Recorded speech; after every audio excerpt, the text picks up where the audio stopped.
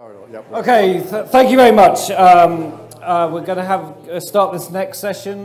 We are running about 10 minutes late, but we will finish this at just after 10 past 12.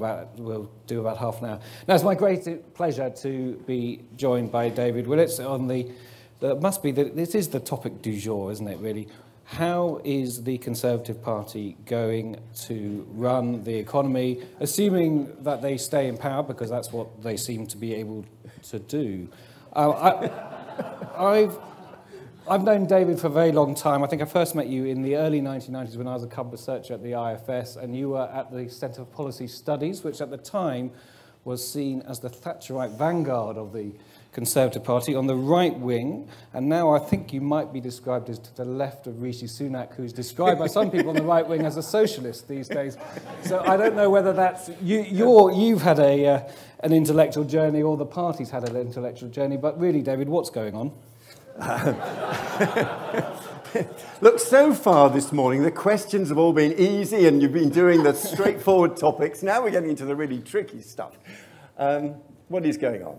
Well, and look, by the way, I think possibly there's both the party and I have changed, but we've been moving in opposite directions.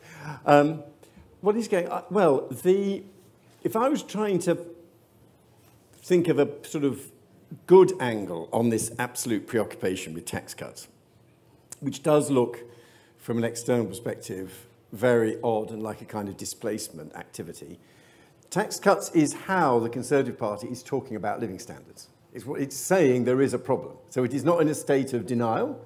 You may think that the instrument the party wishes to use to tackle it is ill-targeted or inadequate, but it is a recognition that living standards have been flat for 15 years, and there's a group of people, particularly at the lower end of the income scale, who've got a very serious problem. So I think I think it's a step towards an engagement with a wider debate about living standards, and I would see it in that light.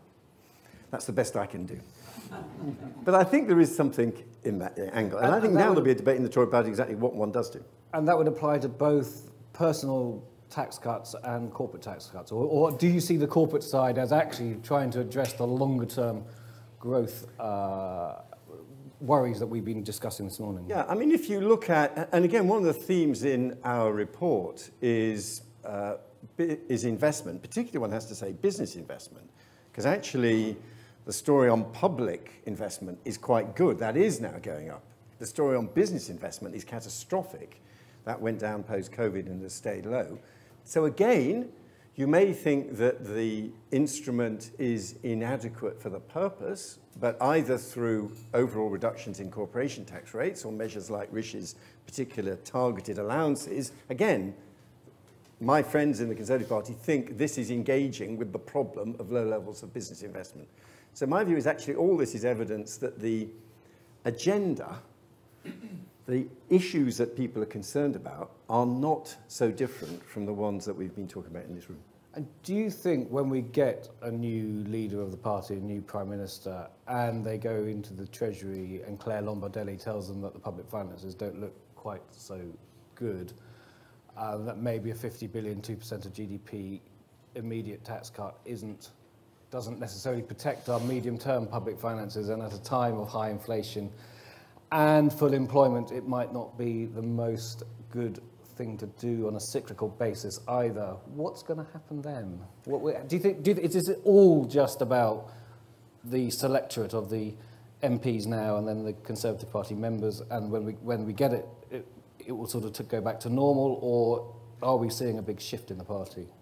Well, there is, of course, the ritual when a completely newly elected government arrives, so having won an election and having made wild promises, when in the first week the Chancellor announces with great shock that he's inspected the books and has been very shocked to discover that they're in a far worse position than he expected. And sadly, because of the mess left by his predecessors, he's not quite going to be able to do everything that he promised because he hadn't realised how bad things were. And doing that when it's the same party is tougher. It's trickier. I would be very surprised if there are very substantial tax cuts in the near future. But remember, I think the conversation with Claire Lombardelli might go slightly differently. It might go, hang on, you showed in your own previous budget forecast an incredibly rapid improvement in the public finances. The pace at which the deficit disappears is extremely fast. And you do seem to, and there does seem to be some fiscal headroom set aside for 2 years out. Why can't we spend that money now? To which Treasury officials will say, hang on, that is our contingency reserve. That is for when things really get bad, and that's for things that we can't necessarily anticipate. We need to keep that headroom, to which the Chancellor will say, hang on, things are really bad now. We have a cost of living crisis now. What could be worse, and what could justify not spending, using that headroom now? So I think there will be, so I can see some of that fiscal headroom being used, but nothing like 50 billion. And do you see, we've talked quite a bit about institutions this morning, about particularly economic institutions, and the Bank of England is now going to go through, has to go through the first time since independence, the time when it has to be the bad guy.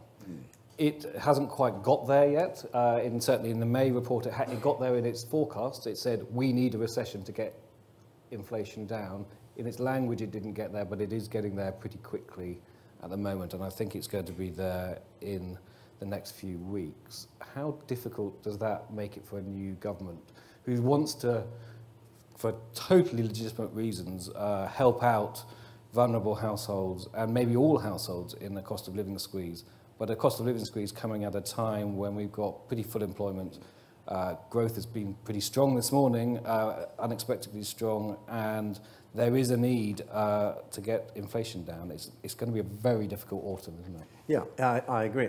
And of course, I think it'll be another test for the model. I mean, one of the most telling criticisms of the independent role of the Bank of England was, would it be possible properly to coordinate monetary policy and fiscal policy? And people who've been close to this over the past few years would say that actually, through a variety of arrangements, including advanced briefing on budget proposals and things like that, we've ended up with a reasonable amount of coordination of monetary and fiscal policy. The autumn is going to be a challenge on that. And one of the other messages that you might well imagine a new Chancellor receiving is, okay, if you want to blow all this money on tax cuts now, you may well find interest rates are going to rise faster than you otherwise would have wished. So I think there will be a bit of jostling between the fiscal policy lever and the monetary policy lever. And an incoming Chancellor might be tempted, if he were then having to lower expectations and doesn't deliver as big a tax cut as he might have wished, one of his arguments might be, otherwise I would have seen interest rates rising more, which itself would have had a big impact on the household finance. To talk about the longer term, if we look at the next decade, as we have been this morning, the Johnson government, Johnson as Prime Minister, high investment, high public investment, environment, net zero, central to that, levelling up, were the key planks of the sort of longer term economic policy. Clearly it depends. If Rishi wins, I don't see that necessarily changing so much, but with other candidates it might. How do you see both what you think will happen to the party, but also how it differs between the different wings of the party? Yeah, I mean, the list in the May's lecture, innovation, skills and investment as the three priorities is not a bad list, and I don't know, I really don't know how it's all going to play out, but I think Liz Truss and many other candidates wouldn't have that dissimilar a list. And I think political realities, democratic politics will drive the Conservative Party to engage with the kind of issues we've been talking about today. And I'd offer two reasons. I mean, first of all, without sounding too cynical about it, one of the ways in which the Conservative coalition is assembled is by people in the middle identifying with the interests and views of people who are affluent, a shared interest in holding down taxes, a shared belief in property ownership, you're on a route to own your own home, or you already own it. And if instead the people in the middle look as if their experience of the world is closer to that of the classic, sadly disadvantaged precariat at the bottom, and it looks as if the middle ground voter, the median income, middle of the range voter, no longer thinks he or she is going to end up as a homeowner unless they've already got it, no longer believes that their wages are going to rise, and themselves really feeling the pressure from increases in the cost of living. Suddenly, the Conservative coalition doesn't look very robust. Those figures earlier for comparing incomes and increases in incomes at different points of the income range in the UK tell you that it's going to be harder to hold the Conservative coalition together. So you want to do things for middle income voters, and then in turn, the next point about the politics is some of those centre ground middle income voters in marginal seats, the Watfords of this country, themselves care about how the lowest income people are treated. And one of the endless arguments in the Conservative, and again, I think these are the kind of way people think of it, even if you don't believe that the lowest income voters in tough inner city areas are going to vote Tory, there may be middle income wavering Lib Dem voters in more prosperous parts of the country for whom whether or not they vote Tory is affected by how you treat and what policies you have to operate people at the bottom of the heap. So from my experience of these type of conversations in Conservative circles, that's how you get attention to these types of issues. And how about because one of the, being a home-owning democracy is so central to the Conservative Party. It's obviously, with house prices having gone up so much, particularly in London and the southeast, so that it's very difficult unless you have inherited wealth to get into the property market. And we're seeing huge changes across the generations in terms of home ownership. Does that begin to split apart? I mean, is the intergenerational question, does that split apart the Conservative coalition, or the fact that most of the Conservatives own property and think, well, actually, we can, as long as we don't have high inheritance taxes and keep property taxes low, we can give it to our kids? Yeah. Which wins out? I know. And you'll be on the number of Conservative discussions of this, which boil down to the debate whether this is a generational effect or a life cycle effect, and eventually people will end up owning their homes. I mean, I think you put your finger on it, and it's something we're both very interested in. I think you could argue the most important chart in the report today that for this is the extraordinary rise in assets from 3 times income to 8 times income over the last 30 or 40 years. And going back to the discussion we had in the panel earlier on inequality, I mean, one very simplified way of thinking about this is imagine there is no change in the distribution of income. And of course, although there was a rise in inequality in the 1980s, not much since.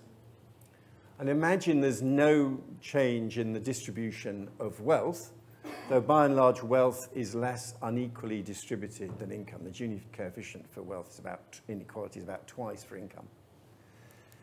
So that imagine you don't have any changes showing up in the conventional metrics. But then the value of assets rises from 3 times income to 8 times income. That makes a society feel much more unequal because the more unequal thing has become much more significant. And it means that acquiring an asset out of earnings, and of course housing is the most important one, acquiring an asset out of earnings has become a lot harder. It means that inheritance matters a lot more. And we shouldn't forget the other big assets, as big as housing, is pensions. And although there is, you say, a scenario when people can look forward to inheriting their house, so the average age of inheritance now is 61, so it's quite a long way. On pensions, the boomers' defined benefit pension schemes are not heritable assets. And there is although there is a modest attempt to bring in some inheritance for some DC pensions, the other main form of wealth is not heritable. And what are the prospects even for middle income, middle class earners now building up a company pension, anything like as valuable as a classic DB pension? That form of asset wealth is not going to be enjoyed on any kind of life cycle effect because it's being extinguished on death.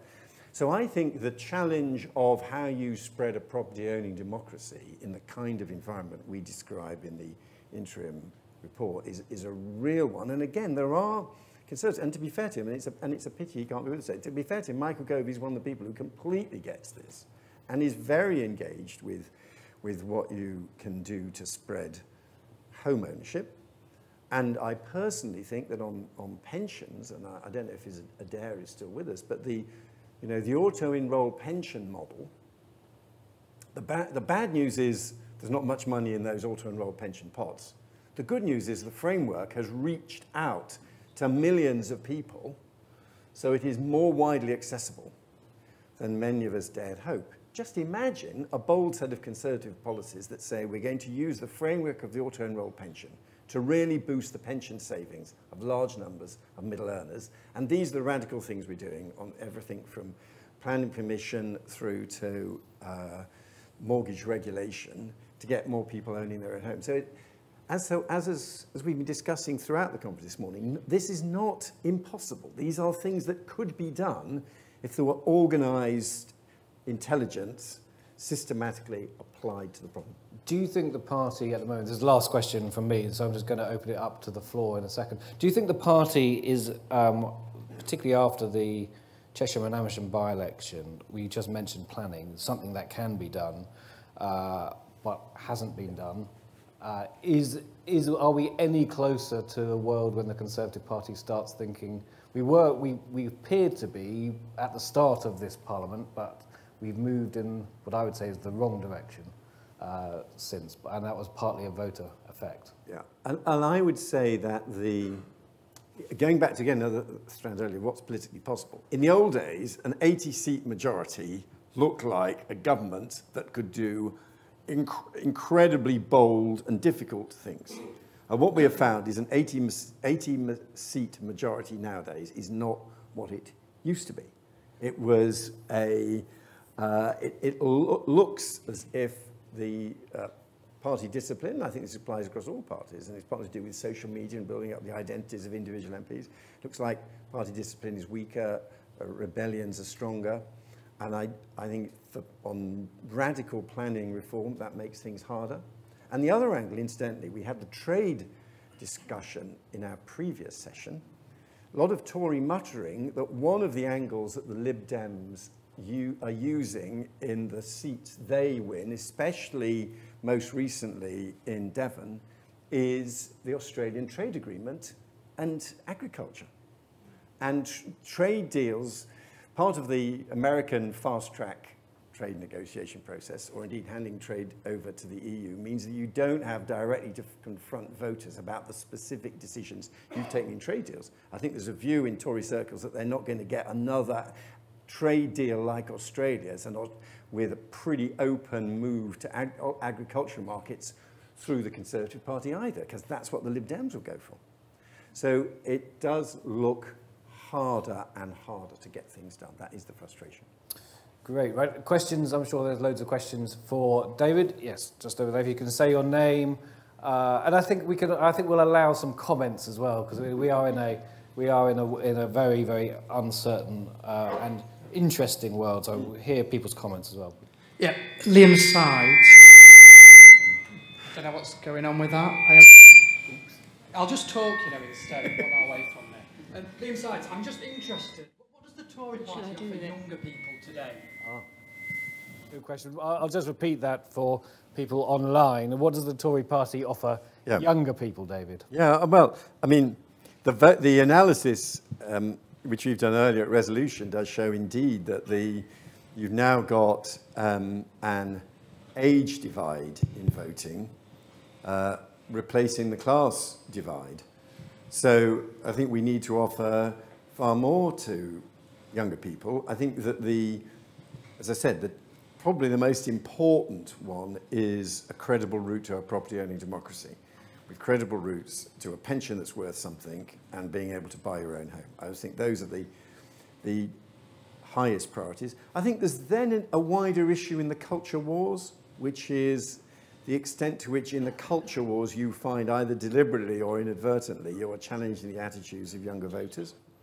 So I think as a minimum some kind of peace deal in the culture wars is probably something you need if you want to win back younger voters. But if they're owners and if you're not fighting their cultural values, I think, again, you can see a scenario through when I was working for Margaret Thatcher in the 1980s.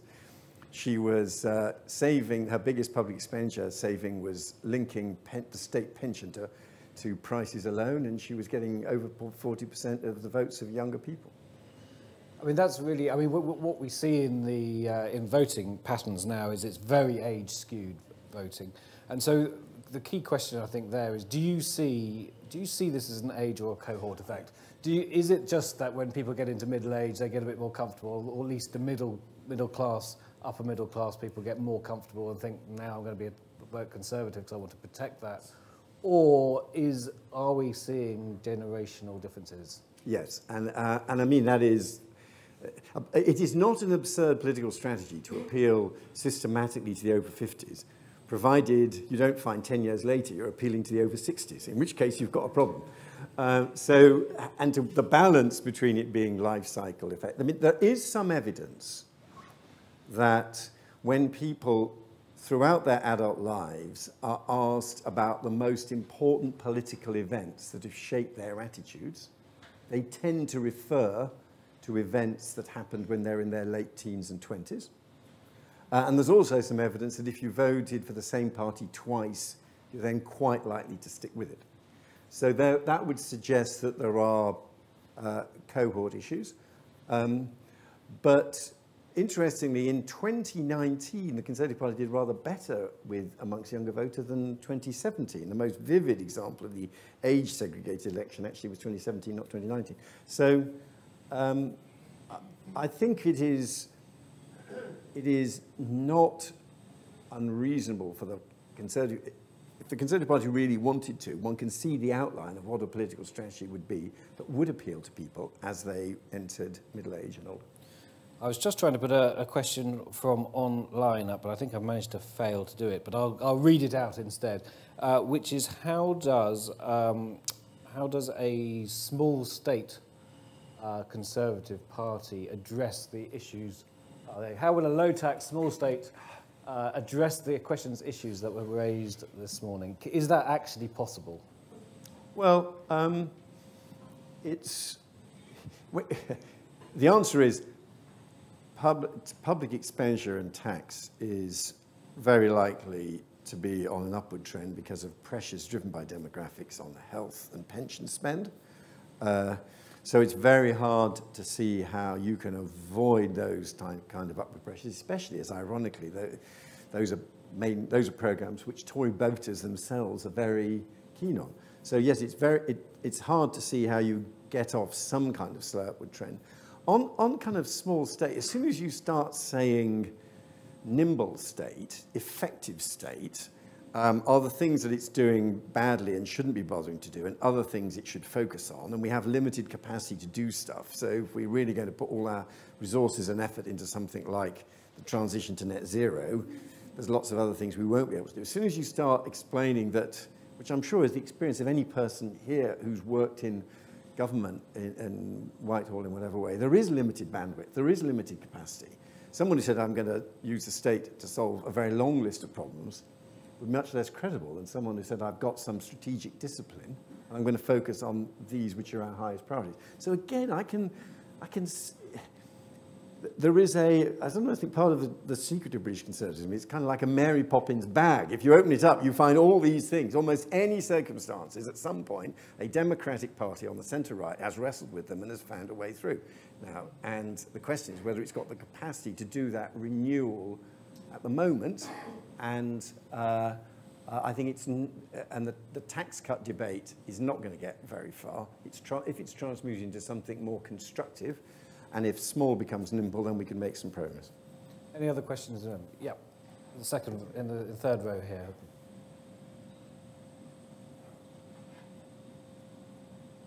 William Claxton-Smith. David, you touched upon trade, and I wondered whether you actually believe that the Conservative Party is any longer a party of free trade or not. Well, I mean, obviously we've just left a very large trading bloc. I'm a shameless Remainer. I think that's a terrible blow to the British economy.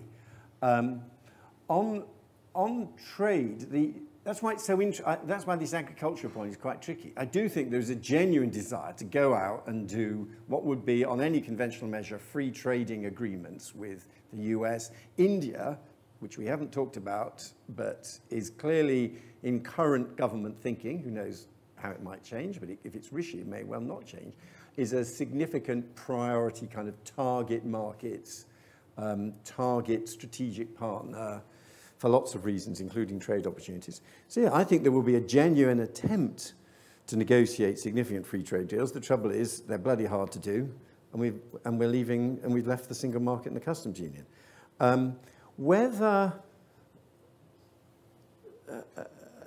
But I think the protectionist strand in conservatism, which was very significant at various moments in our history, I don't see that coming back. I think the Conservative Party remains fundamentally a believer in trade agreements, even though Brexit has been a disaster.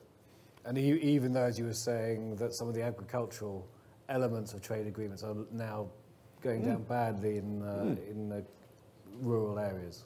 Yes, I think that's another. I remember talking to one minister at some stage of Brexit. We were gossiping about this trade issue, and he said to me, I don't think we'll ever get a trade agreement through Parliament. He could not see how, given the politics of these things.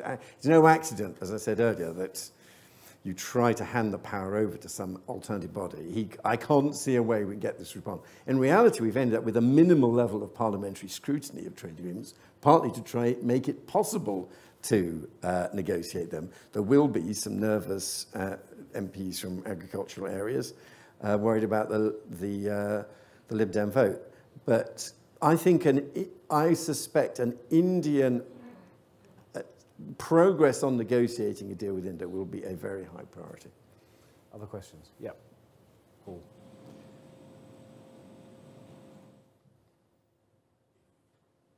Thank you very much. Paul Swinney, Centre for Cities. Has levelling up died with Boris Johnson's premiership? I don't know. It'll partly depend on Michael Gove's role, if any, in a future government. Greg Clark, and it's great to see Greg back, Greg is definitely committed on all this. So it will partly depend on personnel. If you imagined a Michael-Greg alliance in a Conservative cabinet in the autumn, I would be optimistic, but that it might not happen for either of them. There is, again, the reality of the red wall seats, and plus, as I said, this picture that, again, people in prosperous parts of the southeast like the idea that you're trying to do things for other parts of the country. And there is, I have to say, an underestimated NIMBY element to all this, which is a lot of those Tories in Surrey who don't like more housing in Surrey like the idea you're doing things to promote housing in other parts of the country. So again, you can see a way through, but it is tricky because a lot will depend on personnel. Final question, I think. Time for one more. Yep. No, it's helpful for the mic for people online. Okay, no problem. So same question really, but for net zero. So how secure is net zero? And do you, in particular, think there are risks that the net zero agenda gets wrapped up with the culture wars, and that we kind of lose the focus that's required? And does that present risks to the speed of the necessary transition? Thank you. I don't think that climate change denial is a powerful, significant force amongst the candidates and likely composition of the next Tory cabinet. What I do worry about, and look, I was in the cabinet when those big reductions in the home insulation spend happened. And looking back, I can see that that was one of our worst mistakes. And one of my regrets is that even with 30 billion of spending going in, and I reported this earlier, there isn't a revival of that. So I think the worst case scenario is in an attempt to find further public expenditure savings, including raising funding from a range of sources to focus entirely on an immediate income and consumption effect, that green initiatives are not protected and lose out further. That's the worst case scenario. Not with a rationale of climate change denial, but just saying we've got to deal with the here and now.